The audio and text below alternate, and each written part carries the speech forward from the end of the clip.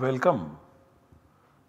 I welcome you all to this lecture in the course Sandhi in Paninian Grammar. Currently we are studying Hal Sandhi or consonant Sandhi. Hal Sandhi is the Sandhi which replaces Hal. Hal is a consonant.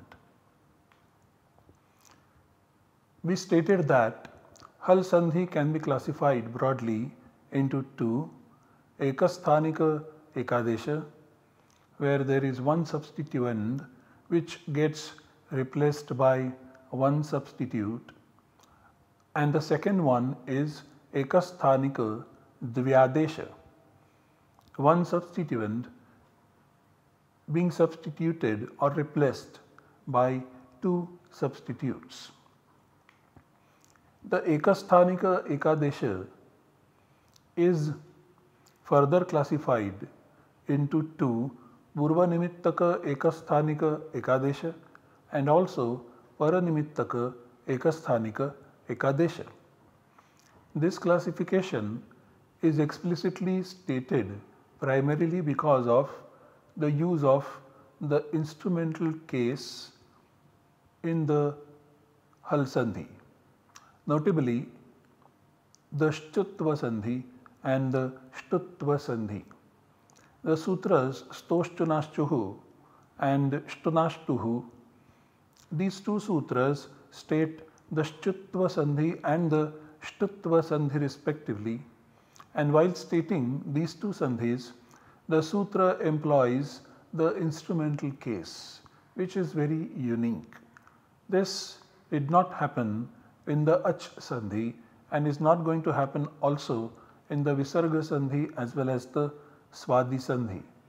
This is a peculiarity only of Hal Sandhi, and that is the reason why this particular classification of Purva Nimittaka and Paranimittaka has to be explicitly stated. Currently we are dealing with the Paranimittaka-ekasthānika-ekādeśa, and this is represented diagrammatically in this fashion, where you have A followed by B and they are in close proximity in the Samhita mode, where B is the Paranimitta, right hand side environment. In this environment, A gets substituted by C.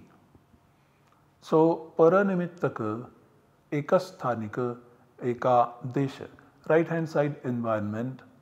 In that environment, one substituent A is substituted by one substitute, namely C. The input is A plus B and the output is C plus B. A is replaced by C. We are looking at the anusvāra-sandhi as well as the parasavarṇa-sandhi in this particular context.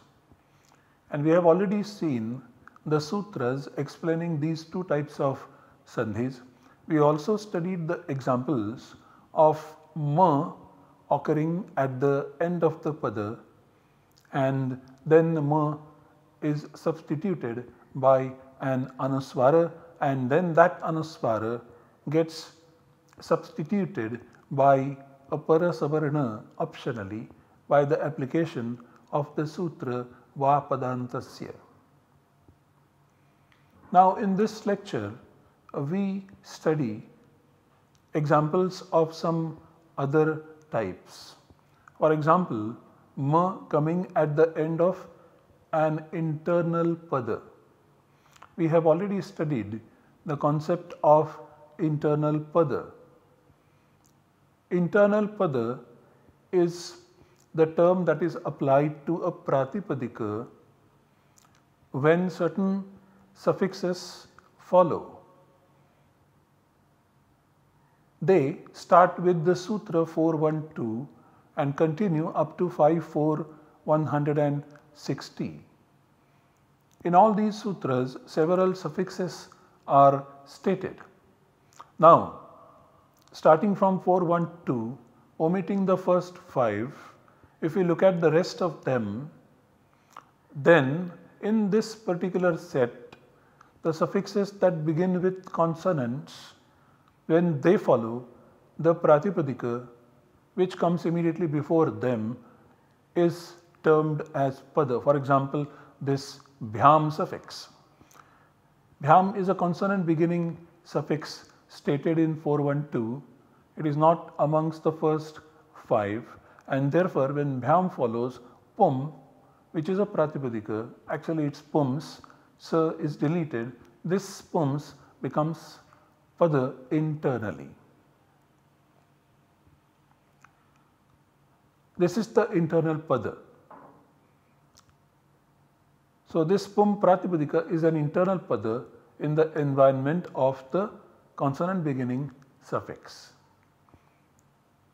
and so on. So here are some examples where ma coming at the end of the internal pada becomes the substituent for the application of monusvāra, and that ma is substituted by the anusvāra by the application of the rule monusvāra. So when we have pum plus bhyam, the pratipadika actually is pums plus bhyam, and so sa is deleted. Now we have pum plus bhyam, and in this case now pum plus bhyam, this ma coming at the end of the pada is substituted by an anusvāra. So we have pum plus bhyam as the output generated by the application of the sutra monusvāra. Then this becomes the input for anusvārasya yai parasavarṇa, and then this anusvāra is substituted by the parasavarṇa of this bha, and the nasal parasavarṇa of this bha is ma, so we get pum bhyam. This anusvāra gets substituted by ma, and so we get the form pum bhyam as the output. Similarly, we have kim plus bhyam. Once again the suffix bhyam is taken, and kim is the pratipadika. So kim is the pada because this is the consonant beginning suffix stated in 412, and this is not amongst the first 5. This is the instrumental dative and ablative dual suffix tritiya, chaturthi, panchami, dvivachana pratyaya, and so this is a pada, and ma coming at the end of a pada, monusvāra applies and substitutes ma by an anusvāra in this way, and we have kim plus bhyam as the output generated.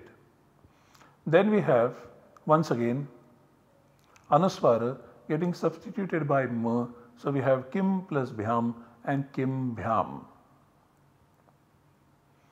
Here is one more example where we have chiram plus tana.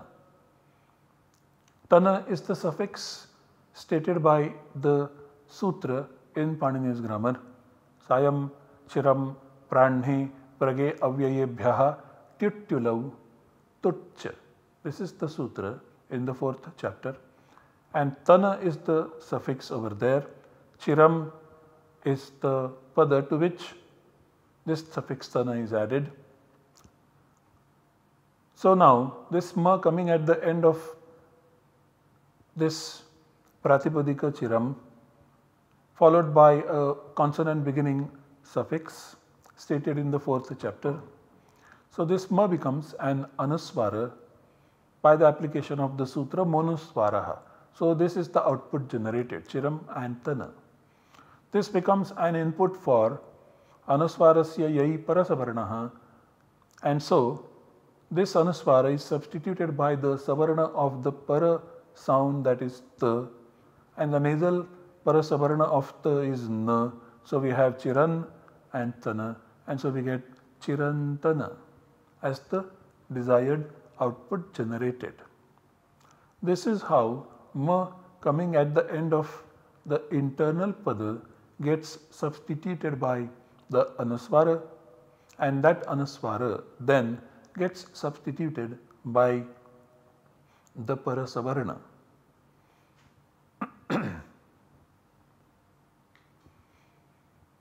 After having studied the anusvara substitute that takes place of ma, let us now, ma coming at the end of a pada, let us now study examples of this sutra, naschapadantasya jhali, in which consonants na and ma coming in the middle of the pada and not at the end of the pada when jhal follows are substituted by an anusvara. We have already studied this sutra. Let us take a recap of the meaning of this sutra and then let us go study the examples of this particular sutra. What this sutra means is the following. Immediately before a jhal, sounds na and also ma, which appear not at the end of a pada, are substituted by an anusvara. What is a jhal? Jhal means all consonants minus the fifth as well as y, v, r, l. This is a jhal.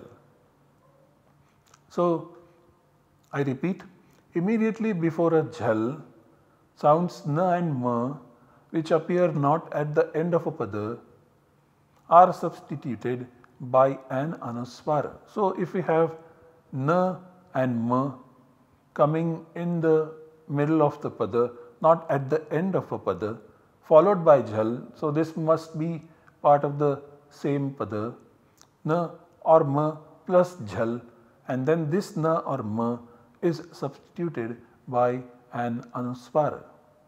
So, we get the output anusvara plus jhal by the application of this particular sutra, naschapadantasya jhali. So, this can be shown in the form of a diagram in this manner. These are the various examples, and in this case we are following the order of the sounds stated in the jhal pratyahara, that is jhabhai, ghadadash, jabagadash, etc. So, first we have the example of the verbal root where bh comes at the end of the verbal root and na comes before this bh. So, we have skanbh, the verbal root, skanbh. This na is not occurring at the end of the pada, obviously. Bh is the jhal that comes immediately after it. So, now this na is substituted by an anusvara by the application of the sutra naschapadantasya jhali. This is the output generated, skambh. And then anusvarasya yai parasavarṇa, this sutra applies, and then this anusvara is substituted by the parasavarṇa, the savarna of bh. The nasal parasavarna of bh is ma. So, this is the output generated, skambh. This is the verbal root. In fact, all the examples shown on these slides, they are that of the verbal roots. So, for example, the verbal root stated is one gh, where na is followed by gh, gh is jhal. So, immediately before this jhal, na is substituted by an anusvara by the application of this particular sutra naschapadantasya jhali, and so the output generated is vangh. Anusvara is the substitute, and then this becomes an input for anusvarasya yai parasavarṇa, and so this anusvara is substituted by the savarna of this gh, which is the nasal parasavarna, which is ng, and so the output generated by the application of anusvarasya yai parasavarṇa is vangh. This is still a verbal root, and then it is further processed. Similarly, bandh, na is followed by dh, which is part of jhal, and so naschapadantasya jhali applies, and then this na is substituted by an anusvara, so we get bandha. This becomes an input for anusvārasya yai parasavarṇah, and this anusvara is substituted by the savarna of dha. The nasal savarna of this dha is na, so the output generated by the application of 8458 anusvārasya yai parasavarṇah is bandha. This is still a verbal root, and then this is processed further. Similarly, we have janja, the verbal root, in which na is followed by j, which is a jhal, and so naschapadantasya jhali applies, which substitutes this na by an anusvara, and this particular output is generated. This becomes an input for anusvārasya yai parasavarṇah, and this anusvara is substituted by the parasavarna. The nasal savarna of this j is ya, so the output generated is jainj. Similarly, we have kunba, in which na is followed by ba, which is a jhal, so naschapadantasya jhali applies, and the output generated is kumbha, where anusvara is the substitution, and then this becomes an input for anusvārasya yai parasavarṇah, and so this anusvara is substituted by the savarna of this ba. The nasal savarna of this ba is ma, so the output generated is kumbha. Then we have ranga, and na is followed by ga, which is a jhal, so na is substituted by an anusvara ranga by the application of the sutra naschapadantasya jhali, and then this becomes an input for anusvārasya yai parasavarṇah, so this anusvara is substituted by the savarna of this ga, and the nasal savarna of this ga is ng, so the output generated is ranga. Similarly, we have the verbal root gand, and then this na is followed by d, that is a jhal, and so naschapadantasya jhali applies, and the output generated is gand. Anusvārasya yai parasavarṇah applies, and then this anusvara is substituted by the savarna of this d. The nasal savarna of d is na, so the output generated is gand. Similarly, kland, na is followed by d, which is a jhal, so naschapadantasya jhali applies, and the output generated is this kland, and this becomes the input for anusvārasya yai parasavarṇah, and so the anusvara gets substituted by the savarna of d. The nasal savarna of d is na, so the output generated is kland. Then we have unkha, na followed by kha, which is a jhal, so anusvārasya, so naschapadantasya jhali applies and substitutes this na by an anusvara unkha, and then anusvārasya yai parasavarṇah applies, which substitutes this anusvara by the savarna of this kha. So the nasal savarna of kha is ng, so we get the output generated unkh. Similarly, tunpha, na is followed by pha, naschapadantasya jhali applies, and the output generated is the anusvara tumpha. Anusvārasya yai parasavarṇah applies, and the output generated is tumpha. Similarly, uncha, where na is followed by cha, naschapadantasya jhali applies, and the output generated is uncha. Anusvārasya yai parasavarṇah applies, and the output generated is uincha. Similarly, mantha is the verbal root, where na is followed by tha, and the sutra naschapadantasya jhali applies, and this na is substituted by an anusvara manth, and then anusvārasya yai parasavarṇa applies, and this anusvara is substituted by the savarna of th, and the nasal savarna of th is ण, so the output generated is mantha. Similarly, we have puntha as the verbal root. Na is followed by th, so na is substituted by an anusvara by the sutra naschapadantasya jhali, and then this becomes an input for the sutra anusvārasya yai parasavarṇah. So this anusvara is substituted by the savarna of th.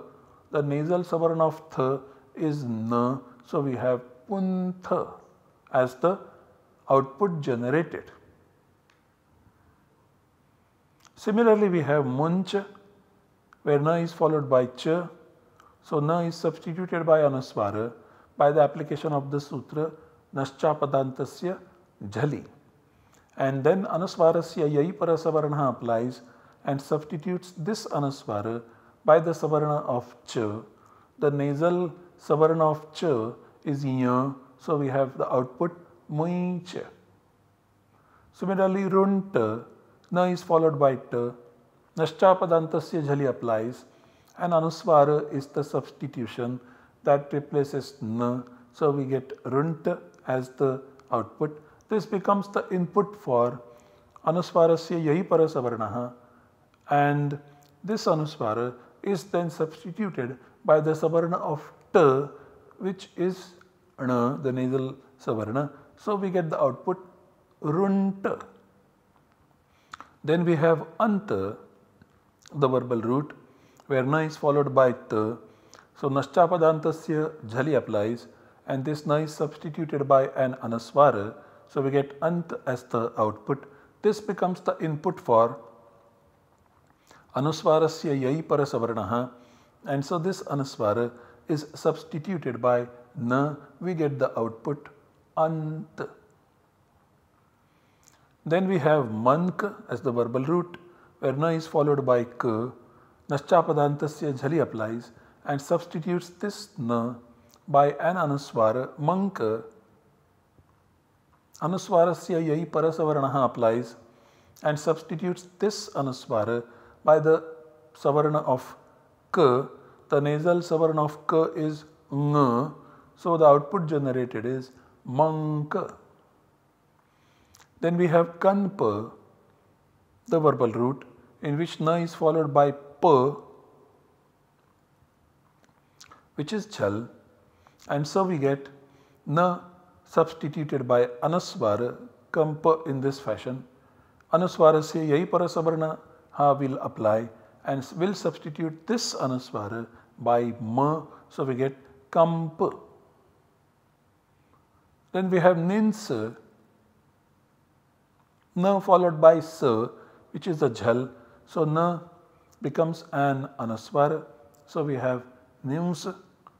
Now this sa does not appear in the pratyahara yai, so there is no scope for parasavarna substitution. This anusvara remains as it is. Similarly, brinh, na is followed by ha, which is the jhal, so na gets substituted by an anusvara, so we get brinh. Now this ha is not part of yai, so this anusvara is not further processed, no further substitution takes place. These are the examples of na coming at in the pada, not at the end of the pada, followed by jhal. Let us take an example where ma is coming in the middle of a pada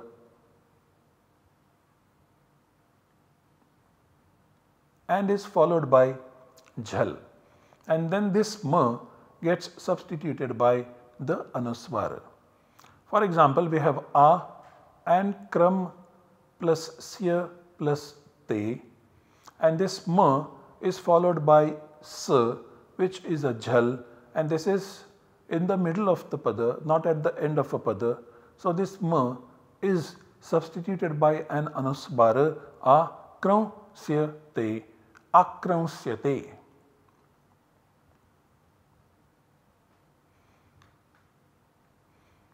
Similarly, let us take some more examples of parasavarna within a pada.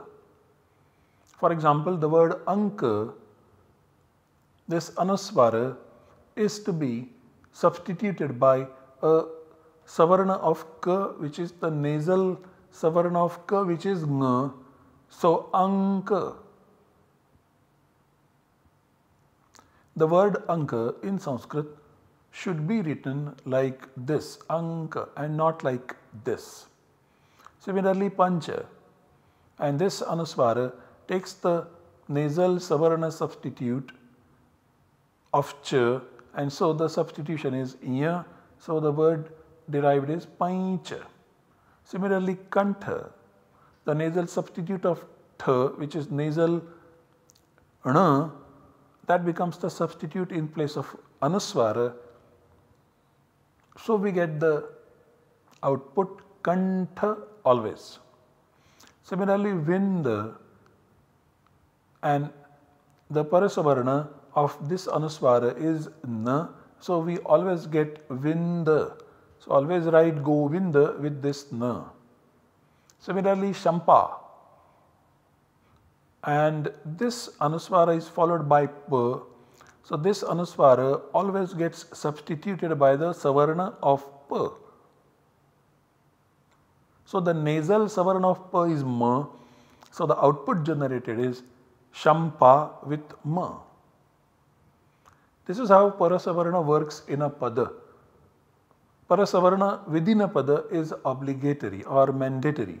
Only at the end of a pada it is optional. This is very important to remember. After having studied the anusvāra-sandhi and parasavarṇa-sandhi in detail with several examples, let us now look at parasavarṇa-sandhi in some other environment. This is different than the parasavarna that comes in place of anusvara. This parasavarna is replacing tu. That's why this is slightly different. So let us study parasavarṇa-sandhi in another environment, namely in place of tu. The sutra stating this particular fact is Torli 8460. Torli has got two padas, toho and li. Toho is 6/1 of tu. Tu stands for tatha dadhana, and 6/1 is in place of. So in place of tu, that is tatha dadhana, is the meaning of toho. Li is 7/1 of la, which means immediately before the sound la. Parasavarna is 1/1 of parasavarna, which is continued from the previous sutra anusvārasya yai parasavarna. Having put all these words and their meanings together, we get the meaning of the sutra Torli 8460, stating the parasavarna. Immediately before the sound la, tu will be substituted by the homogeneous of the latter, that is la. I repeat, immediately before the sound la, li, tu will be substituted, toho, by the homogeneous of the latter, parasavarna, that is la in this particular case. So these will be the template examples. When we have ta followed by la, this ta will be replaced by la, and the output generated is la plus la. Similarly, tha plus la will be the input. Torli 8460 applies, and the output generated is la plus la. Similarly, the plus la is the input, and the output generated is la plus la again. Similarly, the plus la is the input, the is substituted by la, so the output generated is la plus la. Then we have na plus la as the input, and the output generated is the nasal la. Na is nasal, and so the substitution over here, which is closest to na, is nasal la. This is also the savarna of para sound la. So this is the overall substitute, nasal L. Let us now look at the specific examples. So T plus L is the input and L plus L is the output, and here are the examples. Yat plus lop. So T is the sthani followed by L. This is the compound. So Samhita is obligatory. This T is substituted by L by the application of the sutra Torli, and finally we get Yallop, a compound. Similarly, we have apatat plus loke. There are two separate padas over here. Apatat has got T at the end, followed by loke, which has got L at the beginning. So there is this samhita intended by the speaker, and here T then gets substituted by L. So we have apatal loke as the desired output generated by this sutra. Now let us look at the examples of Th plus L as the input and L plus L as the output. So we have this example mat plus labha, and this Th is substituted by L, and so we get mal labha and finally mal labha. Then we have yudh plus laya. This is an example of dha plus L as the input, and the output generated is L plus L. So yudh plus laya, where dha is substituted by L, so we have yul laya as the finally generated output. Then da plus L as the input, Torli applies, and the output generated is L plus L. So we have two examples over here, tad plus lina as part of the compound, and da becomes the substituent, da is substituted by L by this sutra, and so we get the output talina. And then in the sentence tad plus lupyate, da appears at the end of this pada followed by L at the beginning of this second pada in the samhita mode. So this da is substituted by L, so we have tallupyate as the output generated. Finally, we have na plus L as the input, and the output generated by the application of this sutra Torli is L plus L, nasal plus L. So we have vidvan plus likhati, where vidna comes at the end of this pada, L comes at the beginning of this second pada, and now this na is substituted by the savarna of this L, and that savarna is the nasal L. So we have vidvan likhati. To summarize, we studied the anusvāra-sandhi and the parasavarṇa-sandhi in detail, from the concept onwards up to the template examples and then the specific examples. We noted that this applies at different levels as far as the external sandhi is concerned as well as the internal sandhi is concerned. So this particular sandhi, notably the parasavarṇa-sandhi, is optional as well as obligatory. We also studied another example of parasavarṇa-sandhi, namely Torli. We continue studying the next types of Hal Sandhi in the coming lecture. Thank you very much for your patience.